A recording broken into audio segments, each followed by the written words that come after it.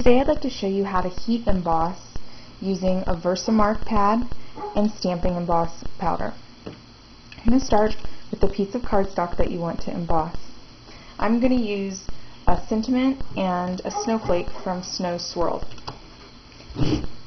First, I'm going to take my sentiment, press it in my Versamark pad, line it up at the bottom of my cardstock, press down.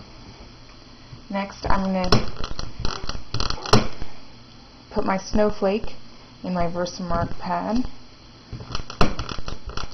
and stamp it a couple times on my cardstock. I like to keep a scratch piece of paper underneath my cardstock. I'm not sure if you can see, there's like a watermark effect when you just leave your Versamark by itself. But it stays sticky for a couple minutes, so then you can take your Stampin' Emboss powder and really just sprinkle it on.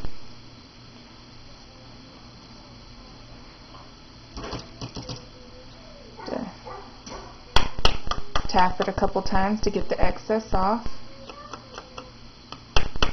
And this is what you're left with. Alright, now all I have to do is take my heat gun and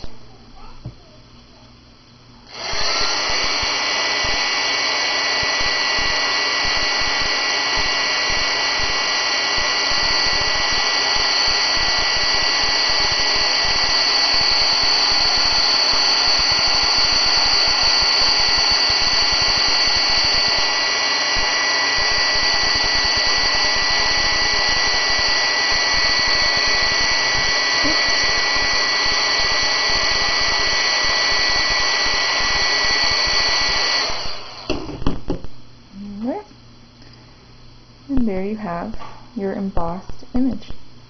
This is a really easy technique that just adds something very, very special to your cards.